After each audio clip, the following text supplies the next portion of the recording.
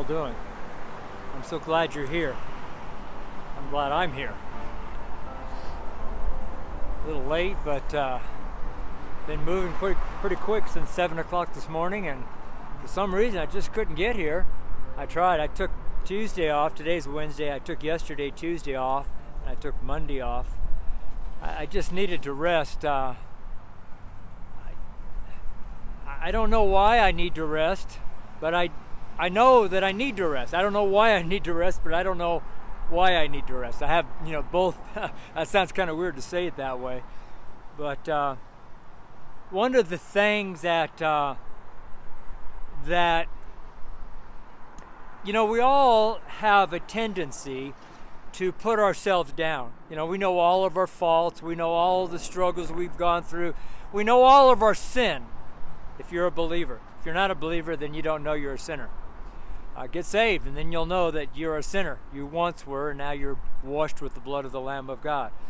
And but those who are saved, those who are born again, those who are a new creature in Christ, the old man has passed away, and we're a new man. Mankind. Our spirit man, our inner man. And there's no gender in the spirit. Our spirit is neither male nor female. The male or female part is on the outside. Okay, it's what people look at, that part. But the inside is different. It's not made up of flesh and bones. It's made up of light, spirit.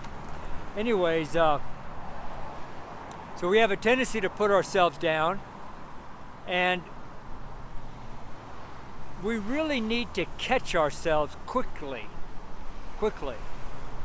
And to do that, you pray and ask the Holy Spirit, what can you do to stop that, or to eliminate it, or to halt it? When you go to the world and you ask the world for direction, you're going to get the world's direction, because what you ask, you're going to receive if you go to the world. If you go to God and ask for His direction, God's direction, then you're going to get God's direction. You won't get the world's direction, you get God's. So you have a choice to make. You can go to the world, or you can go to God and ask for your direction, for your information. How do you solve a problem? Probably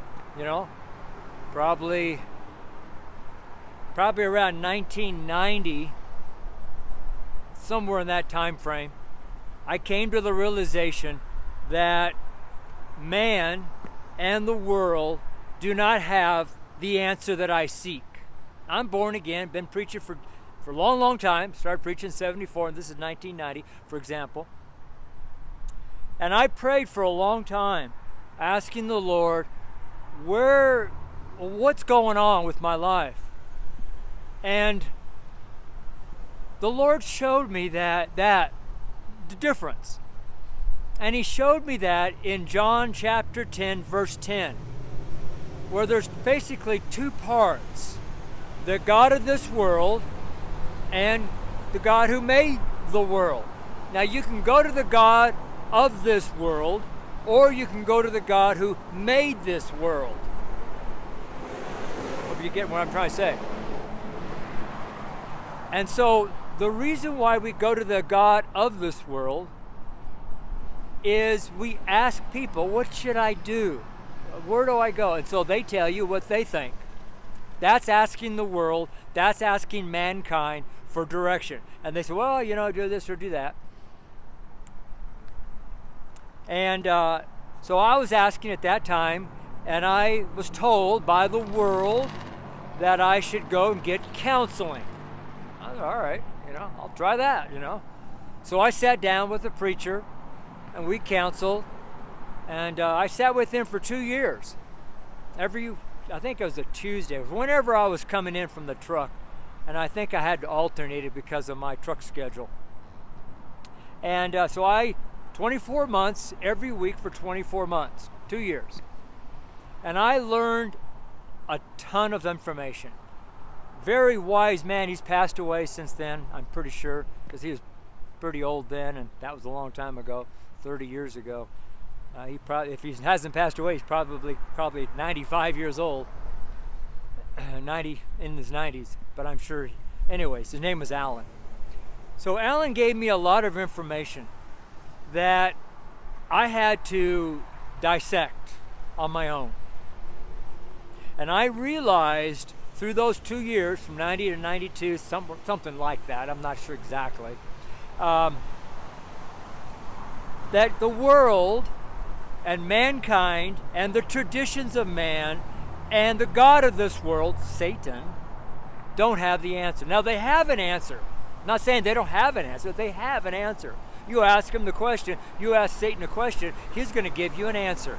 No question about it, he will. You ask somebody that you know, you ask a friend or a family member, they're going to give you an answer. Many people will not say, I don't know, go to God. That's normally not the answer. Normally. And if you find somebody who says, I don't have the answer, God has the answer, go there. Then that's a friend. That's somebody you got to hang around with. That's where I'm headed for. And so during that 2 years of kind of deciphering and breaking down what Alan told me about ministry and about building a church and just my life in the ministry, life as a husband, life as a father, all that kind of stuff, it was a wonderful time. And an interesting caveat, after the 2 years, I learned greatly. In fact, it prepared me for what was going to happen in another 2 years. That totally changed my whole world and still has to this day, 2023. And so the person who told me to go do that, and I took their advice because it made sense to me, I thought, okay, I'll go do that. They, after the 2 years, or into the third year, they discredited everything I learned in 2 years. And there I found out that you cannot take your direction from man, because they will always flip on you. They'll always turn around. They'll always say, oh, I didn't say that. You misread me, or you If you go to God and get his direction, then that won't happen. That really shook me up, because I poured my heart into listening to Alan for those 2 years. And then after the 2 years was done, oh, that was a waste of your time. You should never, blah, blah, blah, blah, blah, blah, blah, blah, blah. Went on and on and on. Anyways. But that person who said that is no longer in my life either. How about that? God took him out. And he took him out of my life. And so I learned in John 10, verse 10, you can take the information from the God of this world, which controls people, or you can take the information, the answer, and the direction from the life giver, Jesus Christ, who gives you life and life more abundantly. And so these last couple days, one of the tools that God's given, so I asked God for my help, right? That's what I'm trying to tell you. And so God gave me a tool. He gave me a pocket calendar, and he scheduled all my locations in the calendar, and then he gave me a vista, a 10-year window to look at. I looked across the field over a 10-year timeline, and it says, I want you to touch 10 million people. I want you to spend 10,000 hours out there in the field and believe that you'll save and touch 1 million people for heaven. Something like that. All right?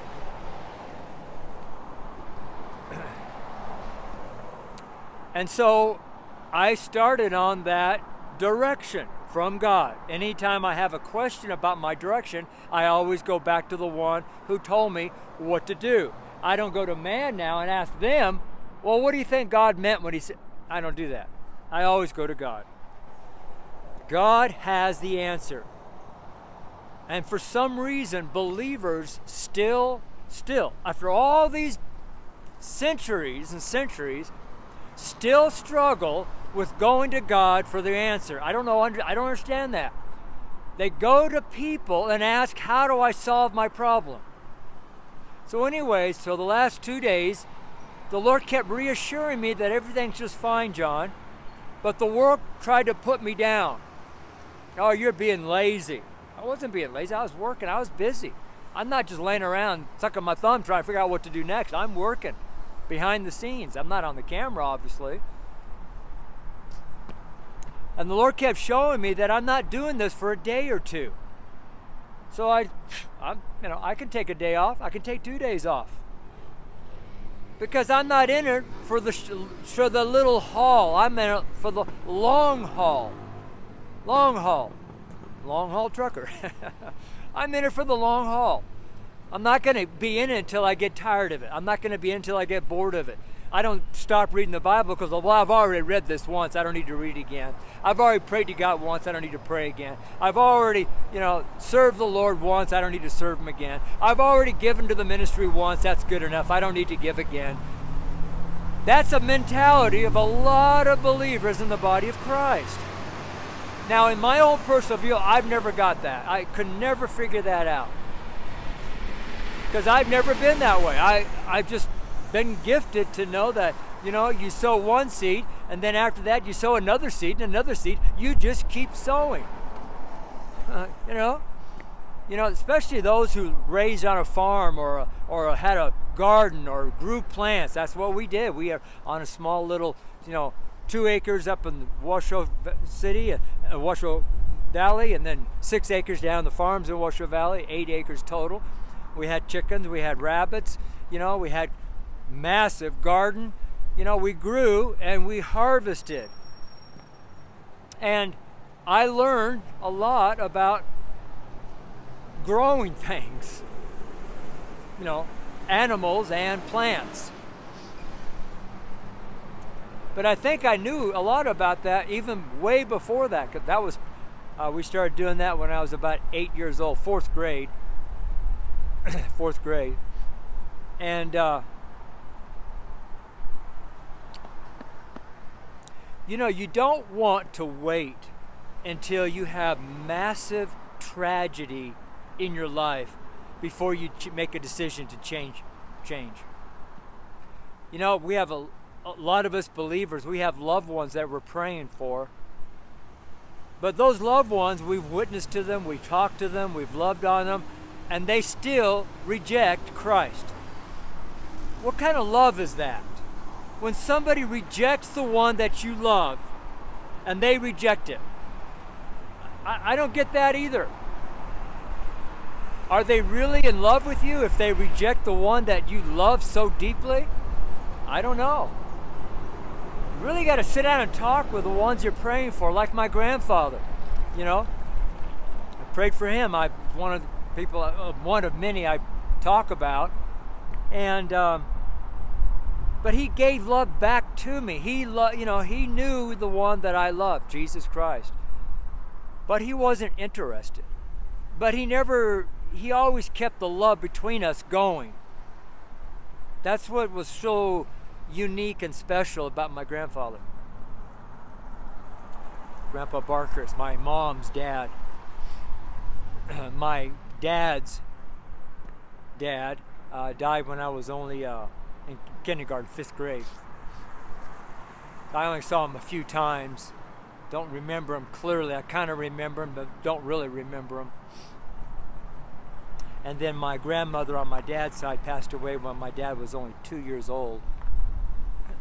And so, then my grandmother on my mom's side, she passed away when she was about 98, I think, 97, 98, late 90s.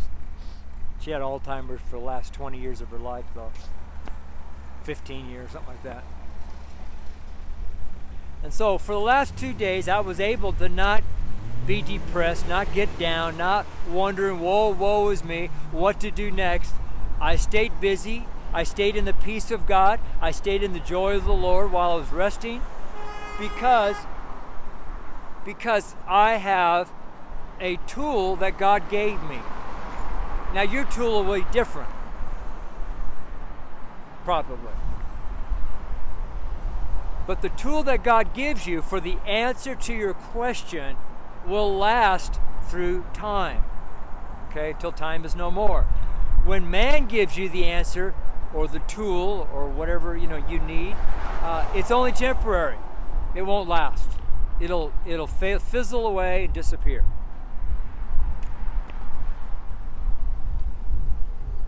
pretty windy out here, so I don't know if this video is coming through clearly. I'm trying to have the wind in my face so it doesn't come onto the microphone. I hope you understand what I'm trying to say here. And let me recap what I'm saying here in this first part of the video. And that is, you have a choice to make. Every single person has struggle of all kinds and all types. Every one of us. Nobody does not have struggle. Period. Understand that. You're not the only one. Every single person, no matter how rich or how poor or how many families you've got or how many families you don't have. If you're all by yourself or you've got a flock of people around you, it doesn't matter. Every single person has struggle. So now we've got that under control. We know that. Now the next point is to solve the struggle, solve the problem, solve the situation. And now you have a choice to make. And that is, you can go to God or you can go to man, the world. You can go to the God of this world, Satan, all those who follow Satan and all that stuff. Or you can go to God who created the world, who died on the cross for you, and go to him. And then, so you have a choice. Even believer or non-believer. If you're not a believer, you're not saved, then I would suggest you go to God and ask him to save you. That's your first big problem. Get that saved first. Because all the others will kind of, work themselves out as you continue to go to God who will save you.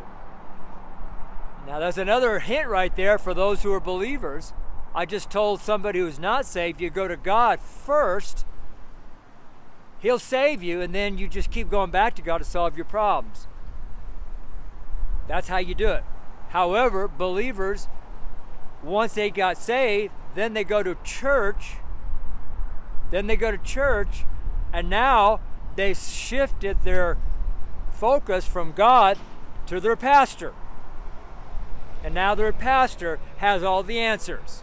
Their priest has all the answers. Their father, their minister, their preacher has all the answers. Not God anymore. You see, you messed up there. So you got to cut that off. I'm not telling you don't go to church or don't listen to your pastor. I'm not talking about that. But just take everything that's said to you and go to God. Go to God. And God will reveal himself through his word, through the stillness of your heart, through the still small voice, through working with you. You'll know it's God. No question about that. You'll know it's God. And if you don't know it's God, then you just keep waiting until you know it's God. And then you move out with God. God is with you if you're saved. Even if you're not saved, God is still trying to get you to come to him. I don't care how mean you are, how rotten you are. God still loves you, man. That's why he died on the cross. He doesn't like the sin. He hates the sin in your life. And he hates the potential, the possibility if you've never received him. He hates the idea and the thought that you can go to hell and burn forever. Because you're not going to heaven and you're not going to come back to the world. You're not going to party. It's going to be horrible, horrible, horrible, horrible to the millionth times the millionth degree. Horrible. And if you know somebody who is not saved and you've not told them yet, shame on you. I was walking down there today, at least five people I said hello to wouldn't give me even a glance, wouldn't give me a time of day. My heart broke for every one of them, all different ages. My heart broke for them. What can you do, right? And so I was thinking about that. Then I had an RTD bus driver, God bless him. He stood here and talked with me before before I turned the camera on. And he must have told me 3 times, says, "You're doing a good work. You're doing a good work on the Lord. You're doing a good work on the Lord. Keep doing it." I said, "It gets tough." He says, "I know. Just keep doing it. You're doing a good work." Man. Now you see what happened? God sent a sign following me. I came out, did what I was supposed to do, and then somebody came, "You're doing a good work." And it just lifted my spirit so I can do this video here. Isn't that amazing?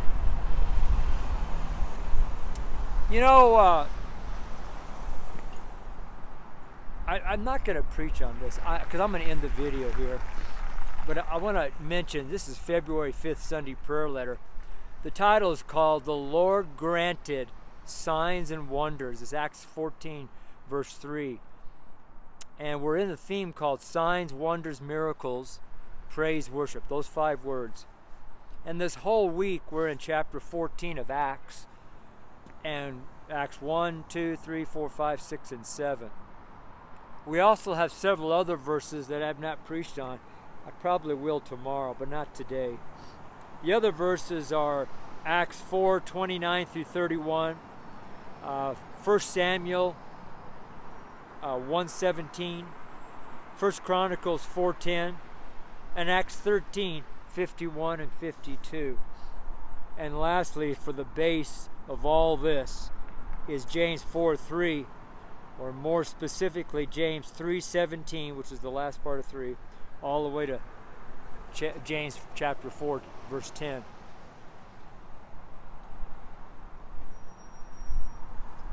Somehow maybe I'll put those verses in the video description box here. But I'm done preaching. I just want you to know that John 10:10, the thief cometh not but to kill, to destroy. Let me just read it so I don't get it all mixed up, because sometimes I do that. John chapter 10, verse 10. And you can go through everything in your life and use this as a filter. And when you put everything into this funnel, the funnel has a dividing line on the top of it, a kind of a little divider wall. And you put everything in the funnel, and it'll divide out and it'll separate. When it comes out the bottom of the funnel, there'll be two piles. Okay, and here's the funnel. John chapter 10, verse 10. Okay, here's the first half of the funnel. The thief cometh not but for to steal and to kill and to destroy. Steal, kill, and destroy. Okay, let me talk about that. Everything that you're going through can either be there or the other thing that I'm going to talk about. Okay? And I'm talking about everything. Just... Okay, now the next part of the funnel is this. It's part 2 of part B of chapter 10, verse 10. I am come that they might have life, that they might have it more abundantly. So, I am come, I is Jesus Christ. This is Jesus speaking here. And it was written down by the Spirit of God through men, who was called by God to write it all down. And then man came in there because they were struggling. They went to the world, and the world told them, oh, you don't want to write that, you want to write this. That's why there's corruption in the Bible. Not this Bible, but other Bibles. And I know people don't like that, but that's life. And the thief is Satan, the deceiver, Lucifer, that was taken out of the Bibles. A lot of Bibles do not have Lucifer in it. A lot of Bibles have taken out the name of God also, Jehovah. How sad, right? And that's the Bible you're reading. Oh, we don't need to mention God's name. Let's just take that out. We don't want to mention Satan's name, Lucifer, because, he doesn't exist. That's the Bible that many people read, and this is the Word of God. It says Holy Bible on it. It's got to be the Bible. My preacher, my pastor preaches out of it. All right, have fun. The thief cometh, the thief Satan cometh not, but for to steal, to kill, and to destroy. But Jesus is come that they might have life, and they might have life more abundantly. Life and life more abundantly. More abundantly. So that's the filter right there. You can strain everything through those two items. Let's pray. Lord, we praise you, and we ask you for help in understanding the truth. We know that truth sets us free. Truth opens our eyes. Truth opens our ears, and truth gives us a heart to understand. Lord, we thank you that truth is what we stand upon. We thank you, Lord, that truth is what we walk in. We thank you, Lord, that your Bible is called the Word of Truth. And we thank you, Lord, that Satan was called a liar. So now we know that the liar has no truth in him. That's what you said, Jesus. And the truth is not in him. He was a liar from the beginning. So now we know that that God of this world is a liar. We can't find truth there. So Lord, we look to you for our truth, because you said, I am the way, life, and the truth. I am the truth. I am truth. Thank you, Lord. So now we know exactly where to go to get truth, if we want truth. We also know exactly where to go if we want to get a lie. We have a choice to make, just like this gentleman from the RTD bus driving system said, we all have a choice.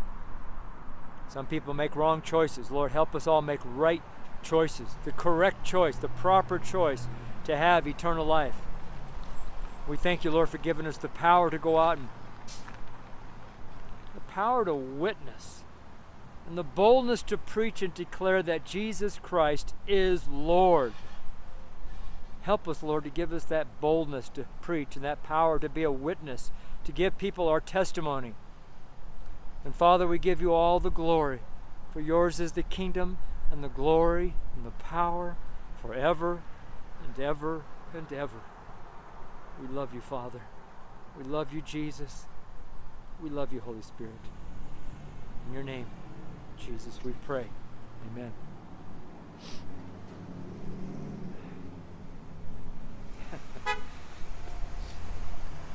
Tomorrow is Thursday. I'm going to be in Superior, Colorado, just outside of town here, next town over. Tonight's church, Gospel Evangelist Church, we have early prayer at 6:30, and then we have our fellowship, our house church at 7:30. Go to about 9 o'clock. So, God bless you, man. I love you very much. The reason I can tell you that is because I'm doing it right now.